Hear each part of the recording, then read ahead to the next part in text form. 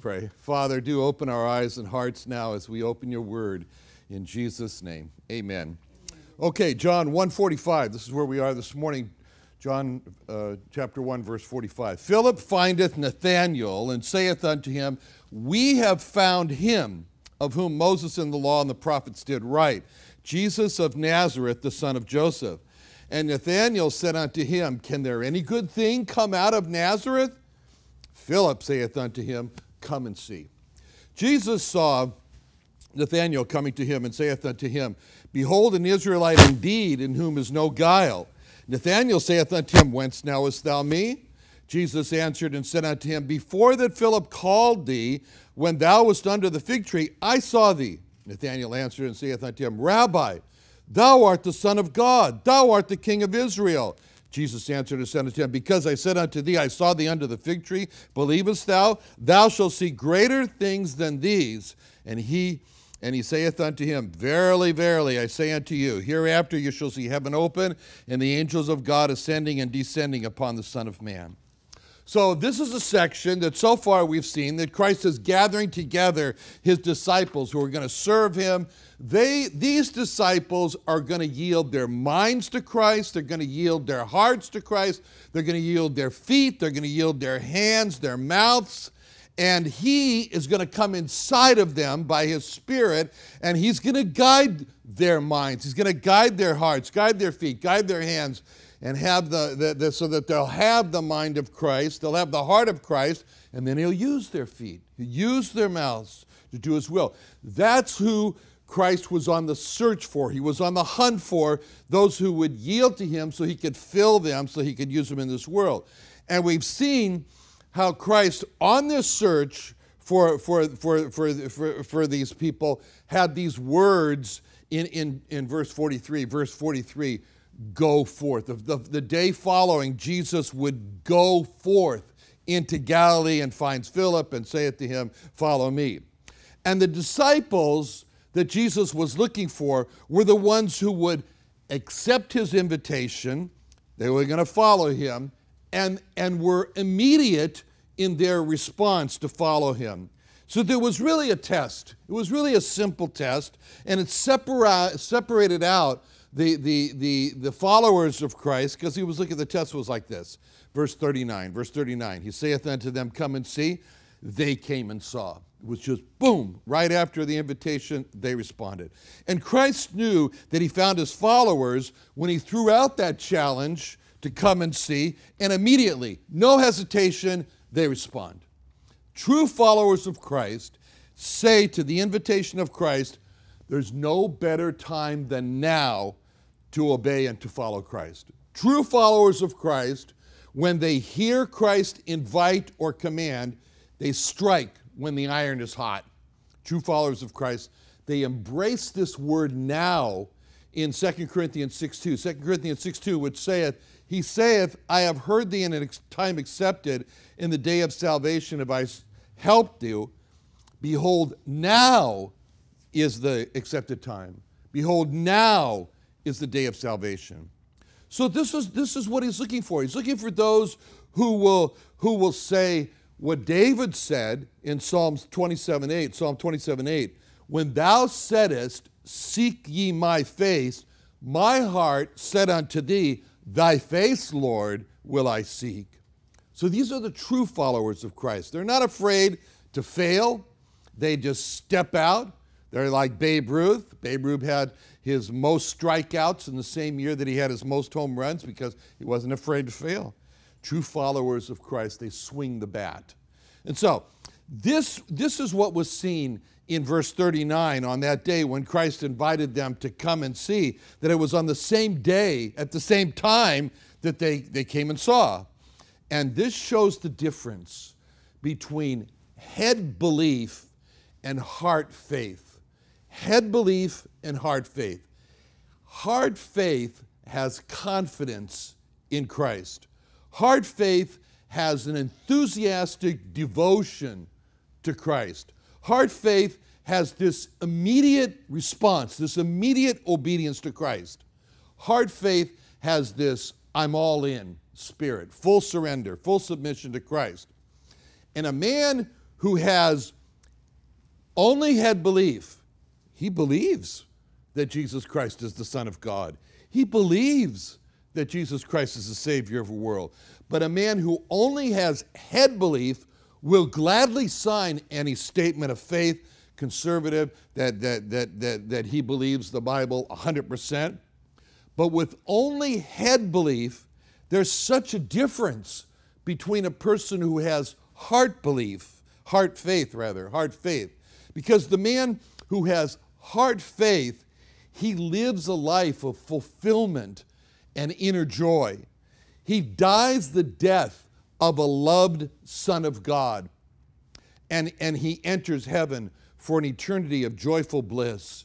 You know, I told that to a Lyft driver yesterday. I said, you know, about, he was telling me that he goes to Catholic church every day for Mass and stuff like that, and I was telling him the difference between head belief and heart faith, and I said, you know, he dies the death of a loved Son of God, and he stopped me. He says, what does that mean, to die the death of a loved Son of God? And I explained to him, a man who only has head belief, he lives a life that is essentially depressing.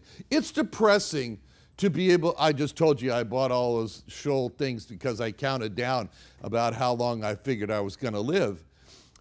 Everybody does that. Everybody does that. When somebody dies, the first question you ask is, how old was he? And you're thinking, how old am I? How do I compare? You know? That's natural. That's what you do. If in this life we only have hope, as Paul said, we are of most men most miserable. Put it another way, if this is all there is, we are of most men most depressed. Because you build for what? To see it all fall apart? You build the sandcastle till the tide comes in and the water destroys it all. You know, is that all there is, Alfie? You know, so to have only head belief is to live a life that's basically depressing and sorrowful. It's to die the death of an outcast from God, and it's to enter hell for an eternity of miserable punishment. So in verse 39, when Christ said, come and see, and in verse 46, when Philip said to Nathanael, come and see, it's just a world of difference between what they were saying. Don't just believe, but come and see. And it's interesting, they didn't say, go and see. They said, come and see. Come and see means come with me. Come with me and see. Whereas go and see means go alone, see for yourself. When Christ said, come and see, and when Philip said, come and see, they were both saying they would accompany them. They would be with them. They were both saying that they'd go along with them. And so come and see means to come with me, as in Isaiah 2:3. Many people shall go and say, come ye and let us go up to the mountain of the Lord, to the house of the God of Jacob. He will teach us of his ways, and we will walk in his paths. So Philip says, come and see, and he's saying, don't just listen to me, let Christ speak to you directly. And that's a valuable message today from Philip's words in verse 46, come and see. Because the message behind that, come and see, is don't be happy and content just listening to others teach and talk about Christ. Come and see for yourself by hearing Christ speak directly to you. The parallel message with come and see is go and ask. Come to Christ, see for yourself, go to Christ, ask him to speak to you with his mouth. So the message of come and see is don't be happy with traditional Christian talk. Don't be content with secondhand information about Christ. Go to Christ directly, hear him speak to you personally, get from him firsthand information. That's the whole message behind come and see. So Christ came to seek and to save lost Israel. And when he came, during this time when he was calling his disciples, they were going to become apostles there, Israel was in a state of tremendous darkness. tremendous darkness. God said about Israel that they had forgotten that Jehovah was their resting place, where they were to rest their heart, their soul. Jeremiah 50, verse 6. Jeremiah 50, verse 6. My people hath been lost sheep. Their shepherds have caused them to go astray. They've turned them away on the mountains. They've gone from mountain to hill. They have forgotten their resting place. The rabbis, they're the ones who are responsible for making the Jewish people lost. The rabbis did then what they do today. They load the people with heavy burdens of you got to do this and you can't do that, as they tell them that the way to God is through food. You can't eat that food. You can't eat that fish that fish and scales.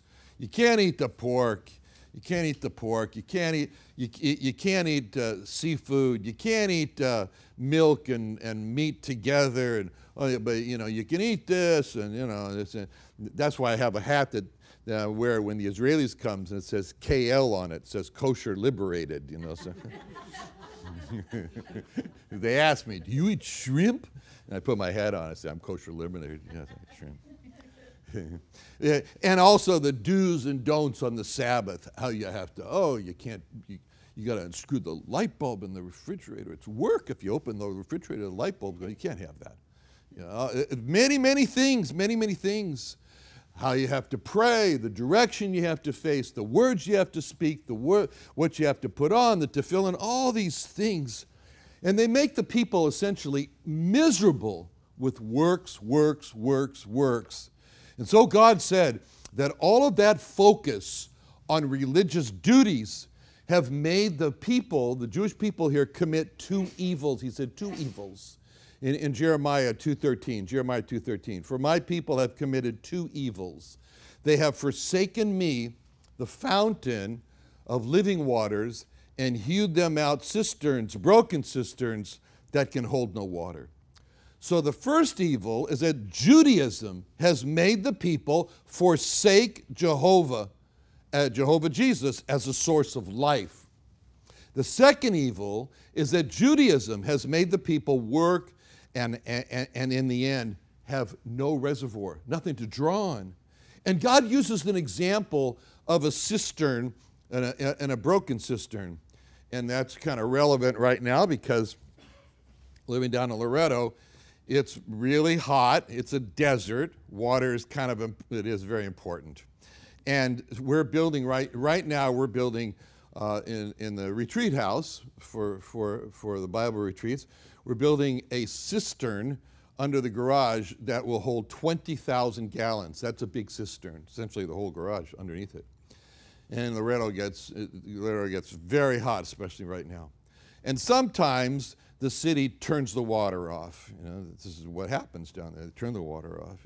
A couple of mayors before, he promised all the poor people up in Miramar, if you vote for me, I'll give you money. And so they voted for him. He became mayor. So when the federal government from Mexico City sent him the money to pay the electric bill for the wells, he turned the water off and gave it to the people in Miramar. So we didn't have water for a month.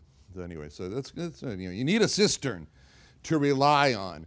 So right now we're carefully going over how this new cistern is going to be made and what the materials are that are going to be used to seal this cistern so it doesn't leak. And then when it's done, it'll be under the garage and there'll be this aluminum plate closed over it. And so the cistern is not going to be seen. You're not going to see it. And you just need to have confidence that it's holding water, that it's got water, because when the time comes, when the city turns off the water, you need to be assured that there's going to be water in the cistern, and you only know that when the time comes and there's no water, and you turn it on and you have water, you don't. So in the same way, a spiritual cistern, no one can see if a person has God or doesn't have God, but the person needs God at the crisis time in his life. And the only reliable cistern is heart faith life with Jesus. And anything less than that, anything like head belief in Jesus or a religion based on works, such as Judaism, such as Catholicism, such as religions, is a cistern that has leaked out all of its water. And when the critical time comes of, of no water crisis, when that comes, broken cisterns are only head belief, and it's a cistern that has no water. Now, what Philip does there is very significant with Nathanael. In John 1:45, verse 45, Philip finds Nathanael, saith unto him, we have found him of whom Moses in the law and the prophets did write, Jesus of Nazareth, the son of Joseph. When Philip said this, what Philip actually said, what he said was, we have found him. We have found him. That's what we say to the lost. We have found him. And the question Nathanael could ask Philip is the same question as the lost can ask us, which is, how do you know that you found him? How do you know that Jesus is the Messiah and that Jesus is God? And so there are three answers to that question. We know that we have found him by the voice of the Bible, by the testimony of Scripture. Jesus matches what the Scriptures say about who the Messiah is and who God is. So he lines up. So what Philip told Nathanael is that they found the Messiah in Jesus because Jesus lined up with the Scriptures of Moses and the prophets. That's what he was saying in verse 45. Verse 45, we have found him of whom Moses and the law and the prophets did write, Jesus of Nazareth. And for example, in Psalm 2, very important psalm. Psalm 2 is very important with regard to who Jesus is. Psalm 2 ends by saying in verse 12, kiss the Son, lest he be angry and you perish from the way when his wrath is kindled but a little. Blessed are all they that put their trust in him. So we learn this is the Son. We'll talk a little bit more about that later. This is the Son who has to be worshiped. Isaiah 9:6 speaks about unto us a child is born. We get the idea. Child is born. Unto us a son is given. Again, we have a son mentioned here. And this son has the government on his shoulders. This son has the name, who was called Wonderful Counselor. This son has the name called the Mighty God. This son has the name called the Everlasting Father and the Prince of Peace. So he's lining up Jesus with the Scriptures and seeing. We know we found him by the fact that he lines up with the Bible. Second, we know that we found him, and Nathanael knows he found him by his own words. Jesus claimed to be the Messiah and the God of Israel. In John 4:26, when he was speaking to a Gentile Samaritan woman, the woman in John 4:25 says, the woman saith unto him, I know that Messiah comes, which is called Christ. When he is come, he'll tell us all things. Jesus saith unto her, I that speak unto thee am he.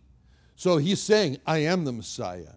In John 8:58, Jesus saith unto them, he's speaking to the Jewish people, Jesus saith unto them, verily, verily, I say unto you, before Abraham was, I am. He's claiming to be God. That's when they took up stones, tried to kill him. So we know that we found Jesus, we found the Messiah by his own words, by the words of Jesus. But we also know, that's the second way. The third way, we also know we found him by our own experience.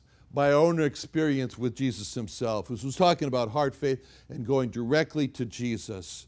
In 1 John 1:1, that which was from the beginning, which we've heard, which we have seen with our eyes, which we have looked upon and our eyes have handled of the word of life. The life was manifested, we've seen it, and bear witness and show unto you that eternal life which was with the Father was manifested unto us. He's talking about a personal experience. Of course, he had a different experience than we have, seeing and hearing directly. But nevertheless, by faith, when we read the Bible and interact with Jesus, it's just as real. We've come and we've seen for ourselves, as the hymn says, you ask me how I know he lives within my heart. So, Philip comes to Nathanael, and he tells them that they found the Messiah in Jesus of Nazareth, and it's interesting. Nazareth, when Nathanael hears Philip, the only word he hears is Nazareth. This just shocks him. Remember, I told you if I was going to write another book, I'd write it called Shocked. So Nathanael is shocked. He's shocked, and his response is in verse 46. And Nathanael said unto him, Can there any good thing come out of Nazareth?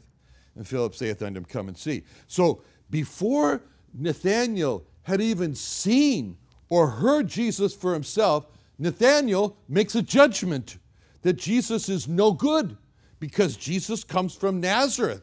Okay? See, so to come to a decision about a person before knowing anything more about that person other than he comes from wherever, it's like, oh, Henry, the black man. The black man? Can there be any good black person? Oh, bury the Jew. The Jew? Can there be any good Jew?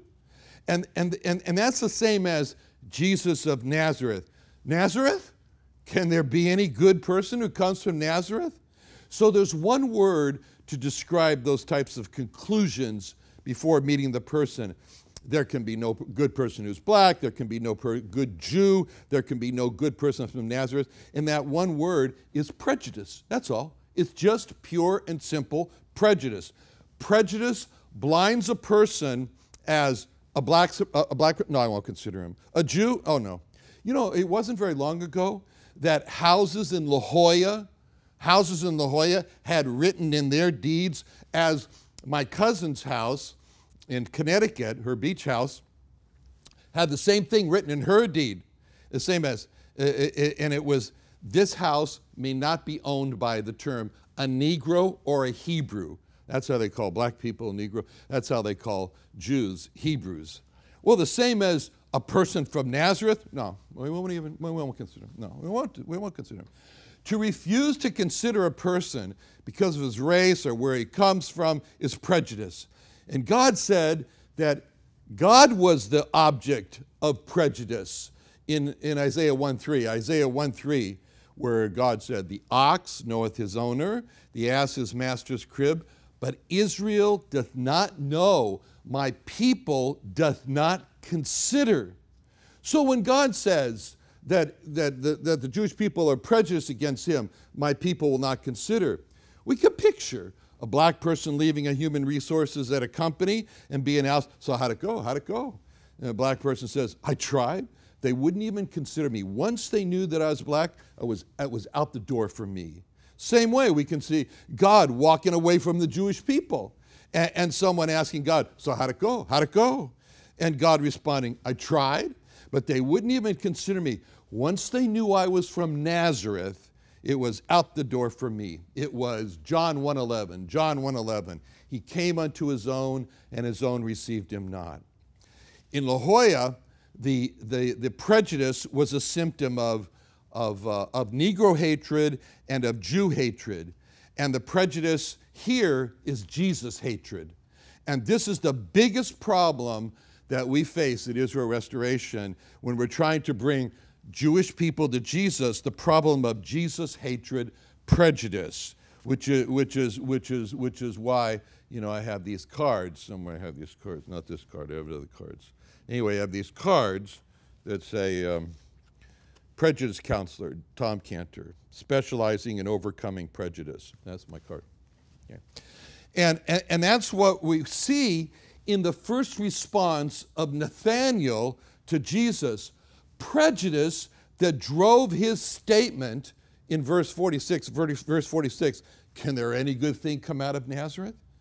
But fortunately, this is the good news, fortunately, Nathanael was able to overcome his Jesus prejudice, and that's what we want to see. That's what we're trying to see, because if any Jewish person or any person is going to live that life of fulfillment and happiness and not the life of depression and sorrow, he must overcome his Jesus prejudice, as Nathanael did.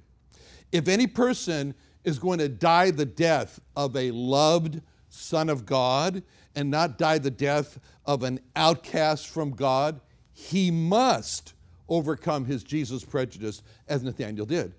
If any Jewish person or any person is going to be welcomed into heaven for an eternity of joyful happiness forever, instead of entering into hell for an eternity of a miserable punishment, he's got to overcome his Jesus prejudice as Nathanael did. So it's of vital importance to see, how did this happen? How did Nathanael overcome his Jesus prejudice? Well, the first step in Nathanael's recovery from his fatal Jesus prejudice was, in verse 45, wasn't Nathanael. It was Philip. In verse 45, Philip findeth Nathanael. If there was no Philip going after Nathanael, Nathanael doesn't recover from his Jesus prejudice, and it's very bleak. It all started with God putting into the heart of Philip the desire to go find Nathanael.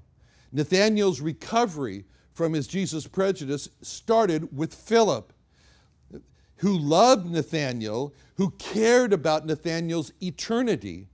And that's what God wants to do with us.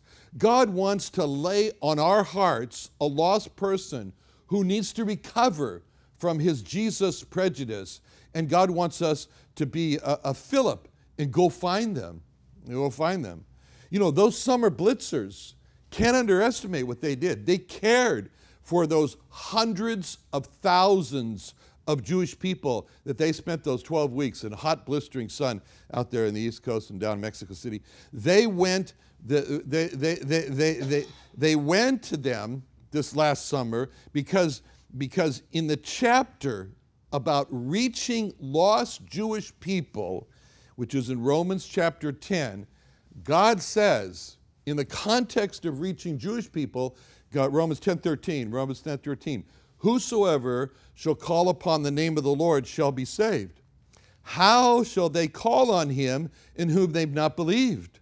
How shall they believe in him in whom they've not heard? How shall they hear without a preacher? And how shall they preach except they be sent? As it is written, how beautiful are the feet of them that preach the gospel of peace and bring glad tidings of good things. God looked at the feet of each one of those summer blitzers and he said, I see beautiful feet.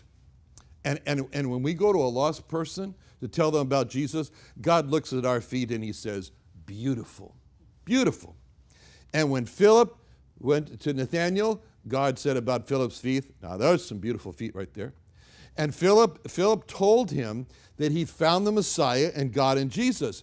Philip just told Nathanael that he had personally experienced Jesus. And when Philip told Nathanael that Philip had experienced in Jesus Christ, Philip was telling him that he really found him. And then Philip was pushed back. Philip, you can imagine Philip. He's very excited, got a lot of enthusiasm here. He's going to go bring his friend.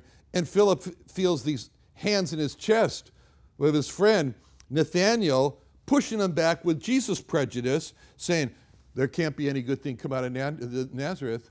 And Nathanael said that because Nathanael said that about Nazareth because Nathanael was thinking, Nazareth? It's in Galilee. Galilee is such a despised area. It was called Galilee of the Gentiles, a despised region of Israel. Nathanael was thinking, Nazareth? It's too small. It's an insignificant little market town. Nobody important like the Messiah could come out of there. You know, Nathanael's thinking, Nazareth? I never heard any celebrity come out of there. And Nathanael is thinking, Nazareth? There's not one mention of Nazareth in the Hebrew Scriptures, in the Old Testament. Well, there's Nazareth. And you know, it was a despised place. As a matter of fact, when I was in Israel, I spoke to this one Orthodox observant man at the Wailing Wall. And I talked to him about Jesus. Every time I said Jesus, he spit. But he refused to say the word Jesus, and instead he called him the Hanatsri, the person, the one from Nazareth. That's putting him. So these were the arguments that were loaded in Nathanael's mind, that were loaded in Nathanael's statement to Philip, can there any good thing come out of Nazareth? And that was a valid question. That was a valid question that was put to Philip. And that question really put Philip on the spot. That question put the ball in Philip's court, and the question is, well, what are you going to say, Philip? What are you going to, what are you going to do? And at that point, Philip, the question is Philip going to try to defend the honor of the city of Nazareth? Is that what he's going to do? Is Philip going to respond to Nathanael and say, no, Nathanael, you got it all wrong. Nazareth is not that bad a place, and there can be something good that comes out of Nazareth. And is he going to follow that rabbit trail down about Nazareth? That would have been foolish for Philip to defend how something good could come out of Nazareth and talk about Nazareth. That question was a trap for Philip, and he was wise to stay away from it, not fall into that trap of trying to explain how something good could have come out of Nazareth. So when Philip wisely did not respond to that question of how something good could come out of Nazareth, Philip becomes an example for us. Sometimes we're challenged with the question of, I love my pet dog. Is my pet dog going to heaven? Or some other question, which is not where we want to go. We don't want to talk about the subject of Fido going to heaven or not.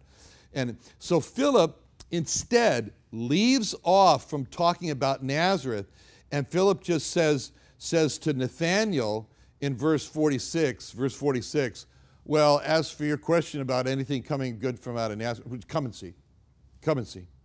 That was the best answer that Philip could give to his friend Nathanael. It was an answer of, I don't want to talk about the city of Nazareth.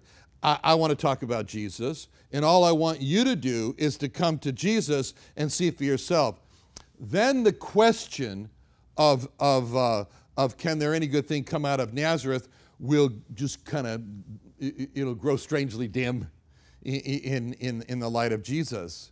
So this interplay between Philip and Nathanael is very important, because what we see here with Philip is that when Philip said to Nathanael in verse 46, come and see, in response to Nathanael's question about anything good come out of Nazareth, Philip is not going to argue the question. He's refusing. He gives the only possible answer to Nathanael's question, which was, you ask me if anything good can come out of Nazareth? My answer is come and see whether Jesus is a good thing or not. And if Jesus is a good thing, and if he came out of Nazareth, well, then the question has answered itself.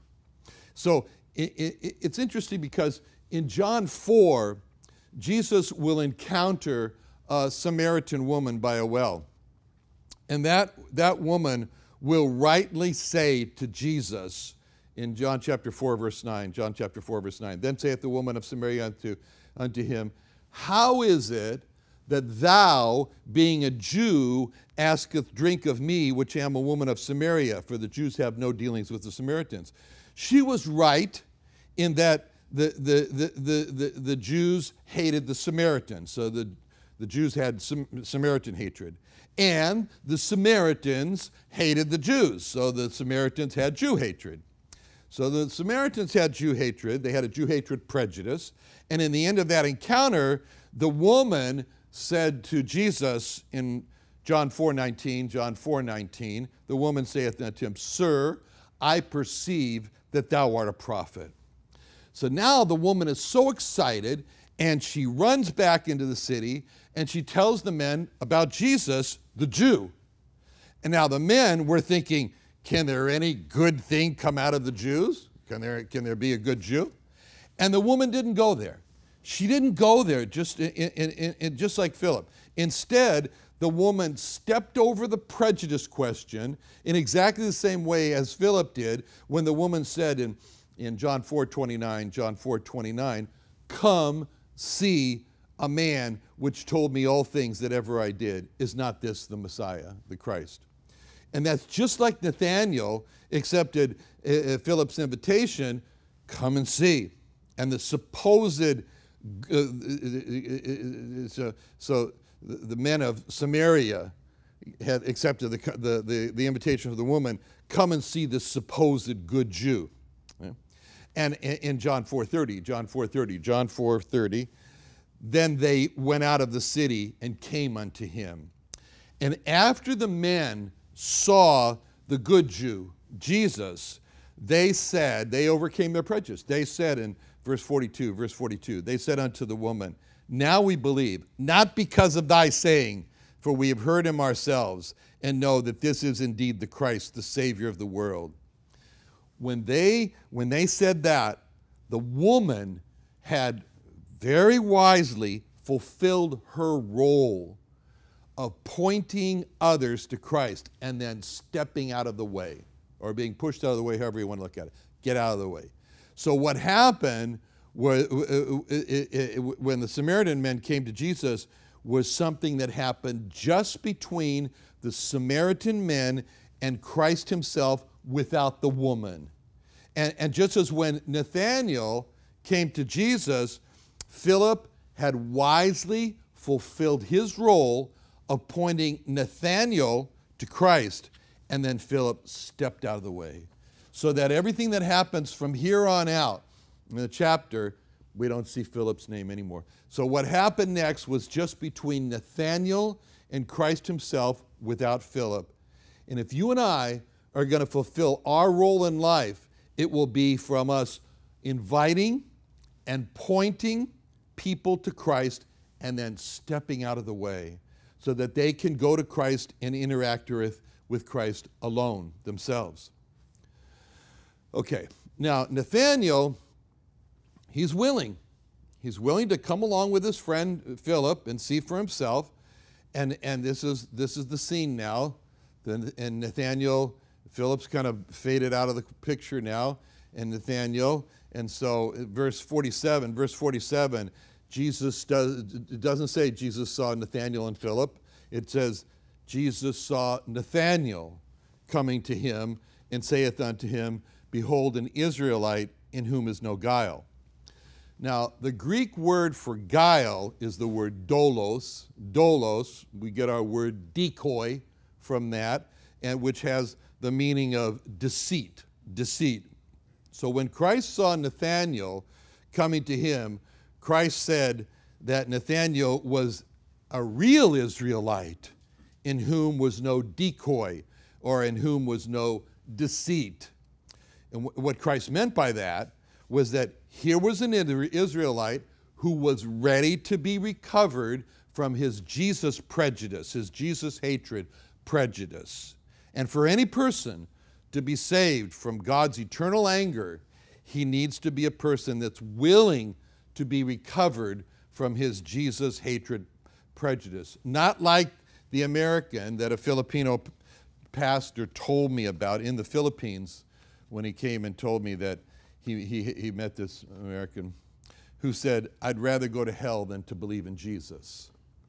So when Nathanael came to Christ, Christ knew that, he knew what he said, you know, can there any good thing come out of Nazareth?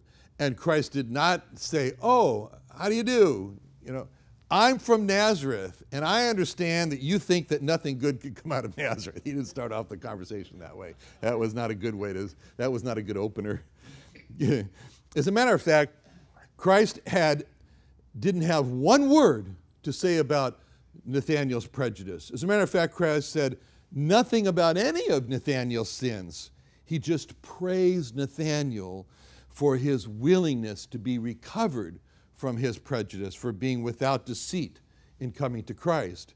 And that shows us that if any person shows any movement toward Christ, Christ has nothing but encouragement for that person, not loading a lot of sins on him, you know, not making him feel miserable. It reminds me of Groucho Marx. One time he met a Catholic priest, and he said, and the Catholic priest said, are you Groucho Marx? And Groucho Marx says, "Yeah, yes, I am." He says, "Well, I want to thank you for bringing such happiness into the world." And Groucho Marx said to him, "Well, I want to thank you for taking away such happiness in the world." Anyway, by loading all the sins. Okay. But encouragement. This is Christ. Encouragement for the persons. So really, when you look at all the disciples, all 12 of them, and you see Nathanael, Nathanael had the most prejudice against Christ because he came from Nazareth.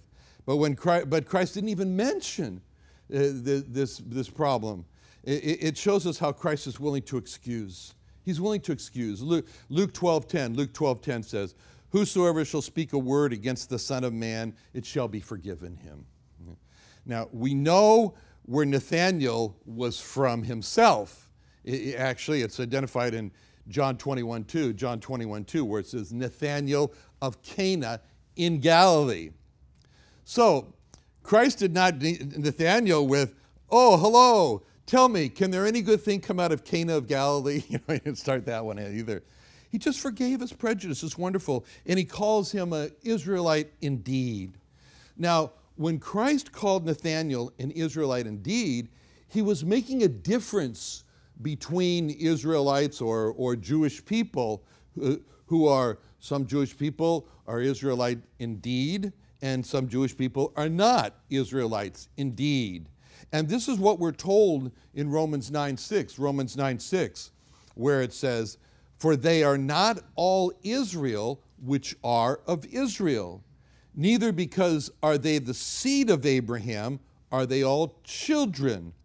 But in Isaac shall thy seed be called. That is, they which are the children of the flesh, these are not the children of God, but the children of promise are counted for the seed."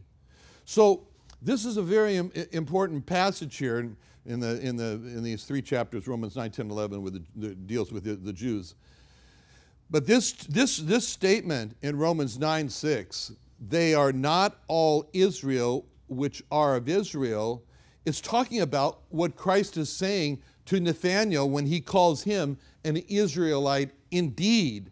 In other words, just because a person is born Jewish, his mother was Jewish, father, parents, whatever, or from the seed of Abraham, the word seed there, Greek word seed, is the word sperma, from which we get sperm, because the seed of Abraham. That does not mean that they are followers of Abraham or children of Abraham, as Romans 9:7 puts it. Romans 9:7, "Neither because they are the seed of Abraham, the sperma of Abraham, are they all children."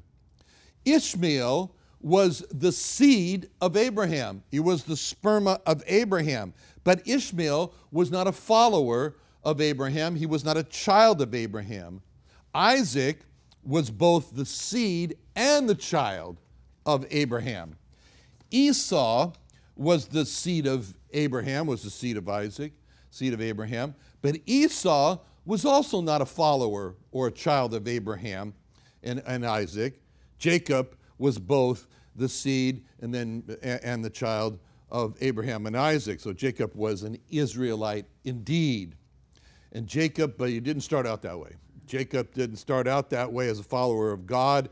There was in Jacob, with that ladder incident out in the desert, where he made his deal with God. He said, "If you do this, then you can be my God." So God was very patient. But what there was in the life of Jacob was an ice of hesitation. There was an ice of doubt in Jacob. Is this good for me to have him be my master?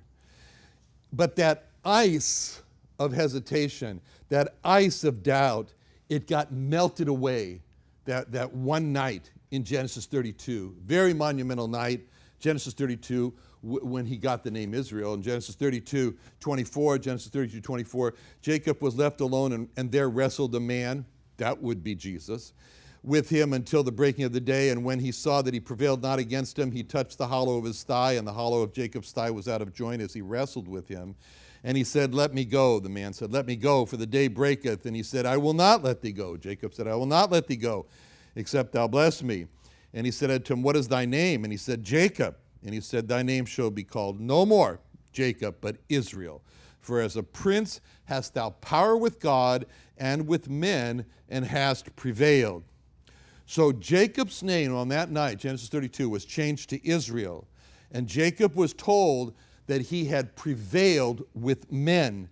And the first man that Jacob prevailed with was himself, because Jacob prevailed and overcame his own prejudice against God, who in this case was Jesus here. And after that monumental night, Jacob emerged a broken man, a surrendered man, and a man with a new name of Israel. Now, the Jewish people call themselves Israel, but an Israelite indeed, or a true Israelite, is a Jewish person who has prevailed and overcome his own prejudice against Jesus. This is the same as today as many people who call themselves Christians, but they're not really followers of Christ. It's just a name. And the Jewish people call themselves Israel, but they're not followers of Abraham or Jacob. It's just a name, as most Jewish people are not.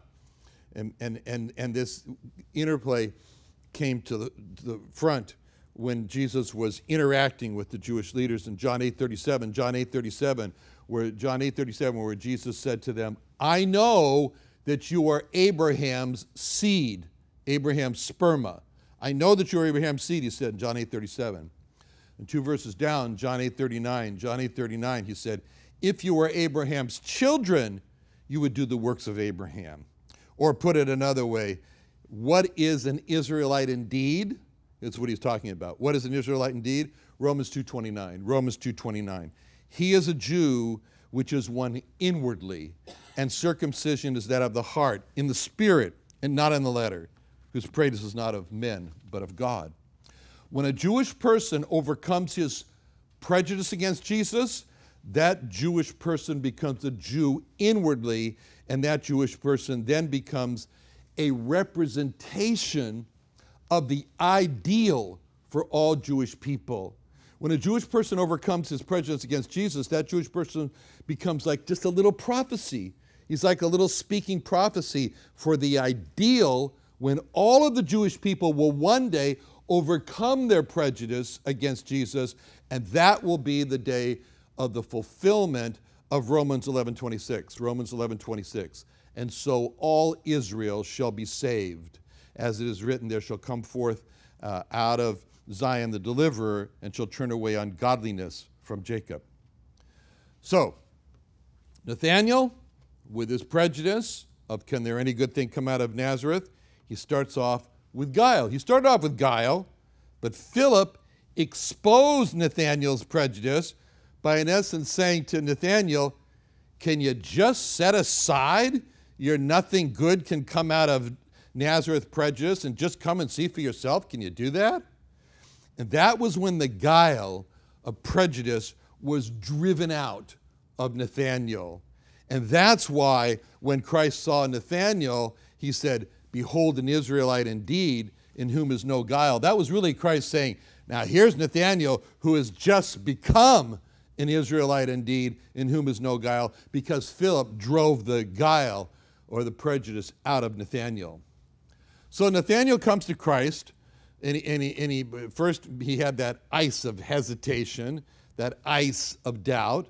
But after he speaks with Jesus, or Jesus speaks to him, that ice of hesitation and doubt just melted away. And that's how Nathanael overcame his prejudice. And after he overcame his prejudice, Nathanael makes one of the most wonderful, clearest proclamations of who Jesus Christ is.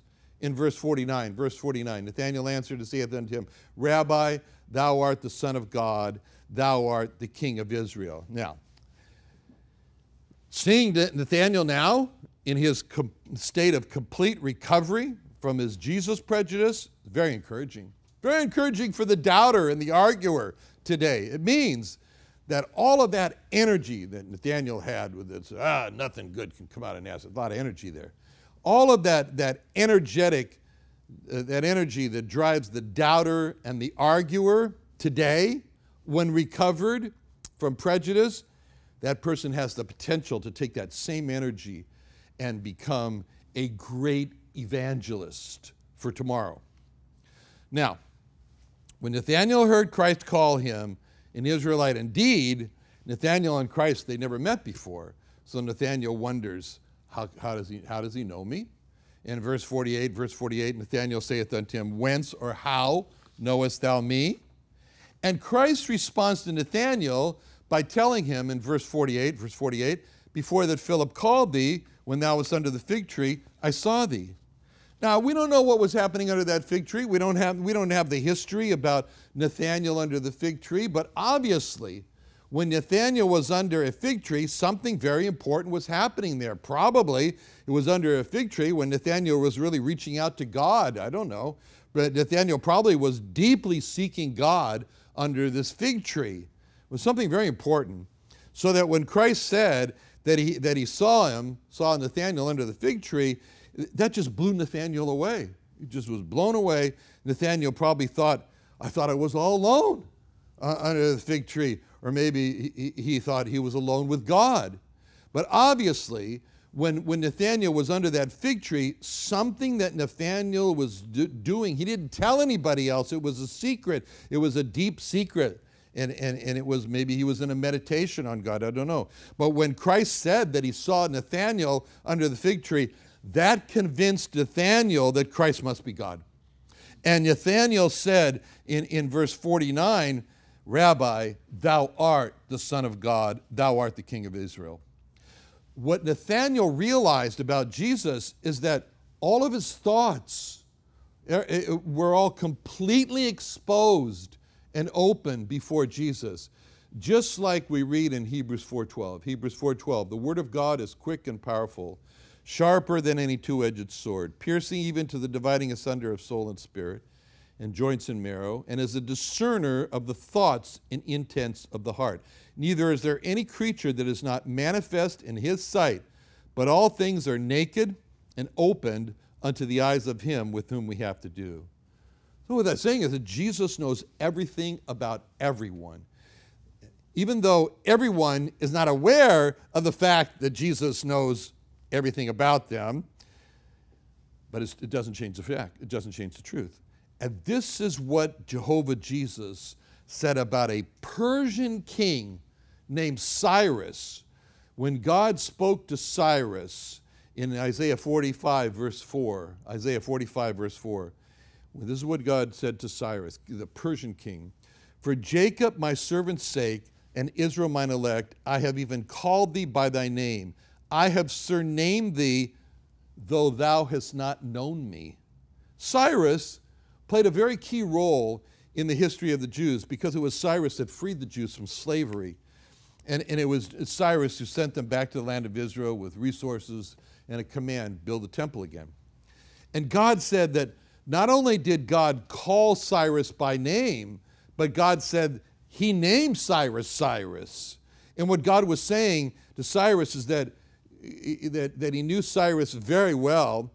And then God added that little phrase at the end of Isaiah 45:4. Isaiah 45:4, he says, though thou hast not known me. This, in essence, is what Christ was telling Nathanael in verse 48. It was like Christ was saying to Nathanael, Nathanael, I know everything about you. I know all your thoughts. I know all your words. I know everything you do. I see you when you're under fig trees. I know you better than you know yourself, although you don't know me. And it was that knowledge that Christ knew Nathanael better than Nathanael knew himself that just broke Nathanael into a state of just submission and worship of Christ. And how many there are in the world today that Christ could say, I know that person, but he doesn't know me. And that's our mission in life, to change as much as we can for others that Christ knows him, but he doesn't know Christ, into a statement of Christ knows him and he knows Christ. That's what we're trying to do. In that proclamation, Nathanael has made 3 important statements, what he says. First, he's called Christ rabbi. So when Nathanael calls Christ rabbi, it wasn't just a term of respect.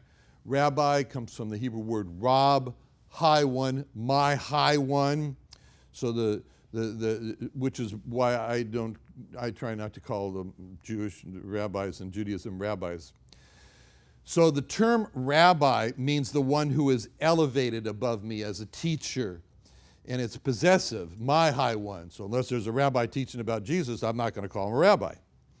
But when Nathanael calls Jesus rabbi, Nathanael is dedicating himself to be a follower of Jesus as his rabbi, which he did. He became one of the apostles.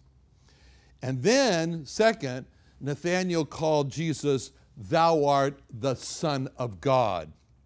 Now, that title, the Son of God, is not often seen in the Hebrew Scriptures, in the Scriptures that Nathanael had.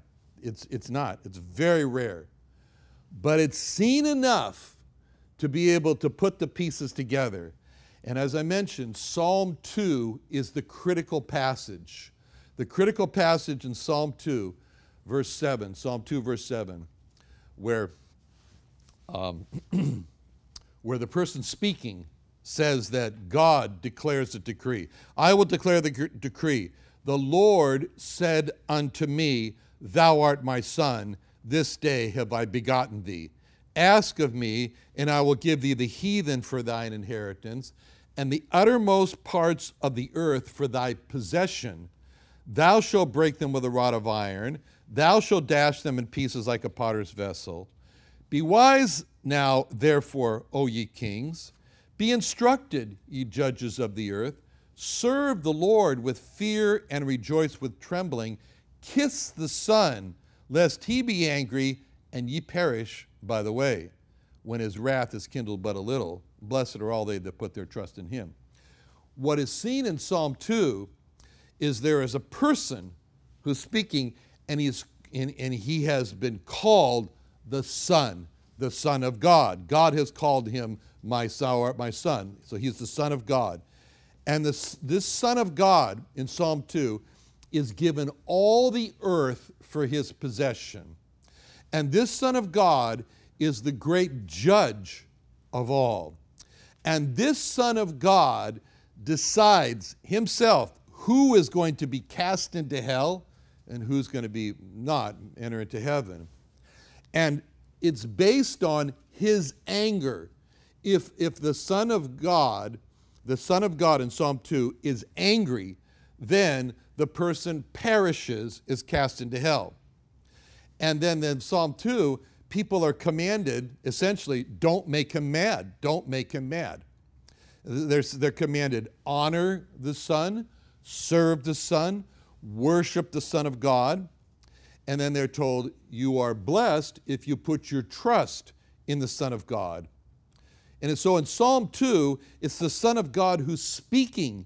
And the Son of God says that there's another person in Psalm 2, the Lord God, who said unto me, Thou art my Son. So clearly from Psalm 2, there's more than one person who makes up the Godhead, at least two. Now there's three. There's three persons in the Godhead, and there are places, little pictures, little windows that we get in the Old Testament where we can see all three together. And one of those places in Isaiah 48:12. Isaiah 48:12, where a call is made out to Israel. Isaiah 48:12 and 13, and then we're going to go to verse 16. So Isaiah 48:12 and 13, and then 16. Isaiah 48:12 says, Hearken unto me, O Jacob, and Israel my called. I am he, I am the first, I am also the last. Mine hand also hath laid the foundation of the earth, and my right hand has spanned the heavens. When I call unto them, they stand up together. Verse 16. Come ye near unto me, hear ye this. I have not spoken in secret from the beginning. From the time that it was, there am I, and now the Lord God, and his Spirit hath sent me. So in those verses, the person who is speaking is the God of Israel. He says in verse 1, hearken unto me, O Jacob and Israel, my called. I am he, I am the first, I am the last. That same God of Israel, it said that he is the great creator of all in verse 2, Isaiah 45:2. Mine hand hath also laid the foundation of the earth. And that same God of Israel invites Israel to come near and get to know him. And then he said that he's there with two other persons called the Lord God and the Spirit of God. And those two other persons, the Lord God and the Spirit of God, are sending him as the God of Israel. Isaiah 45:16, come ye near unto me, hear ye this. I have not spoken in secret from the beginning, from the time that it was. There am I, and now the Lord God and his Spirit hath sent me.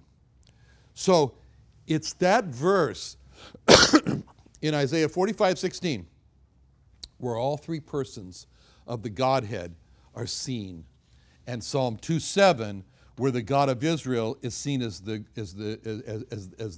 great judge of the earth, who's also the Son of God. So Nathanael calls Jesus the Son of God. He's put it all together. And he's saying to Jesus, you are the God of Israel. You are the God of Israel. Now, when Nathanael called Jesus, then the third thing he called Jesus was the King of Israel, the King of Israel. And Nathanael meant that he was the God of Israel. The King of Israel is the God of Israel.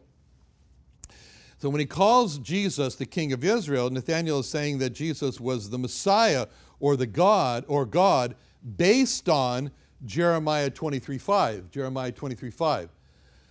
Behold, the days come, saith the Lord God, that I will raise unto David a righteous branch, and a king shall reign and prosper, and shall execute judgment and justice in the earth.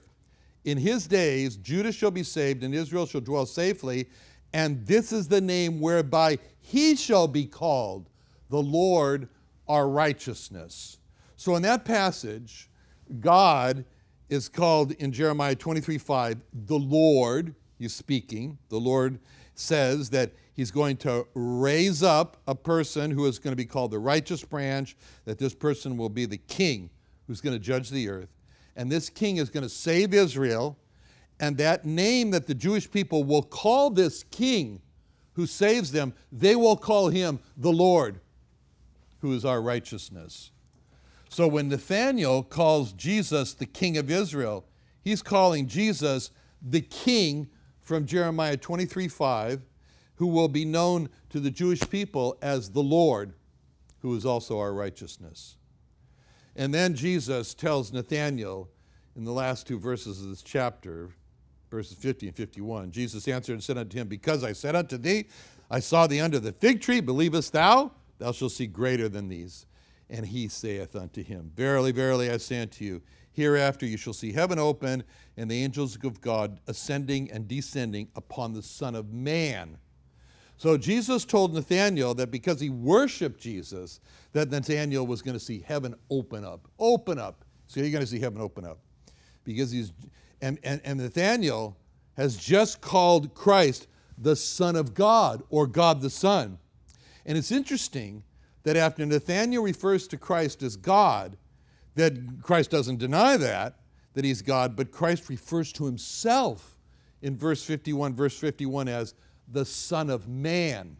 Not the Son of God, but the Son of Man. And this sent the message back to Nathanael that yes, Christ is fully God, but yes, Christ became fully man. Let's pray. Father, thank you so much for letting us see all of this conversation between you and Nathanael. And we pray, Lord, that you would give us the willingness of Nathanael to cast off all prejudice against you, Lord Jesus, and that you would also, Lord, give us the full surrender of Nathanael and his openness to proclaim you as you are. In Jesus' name, amen.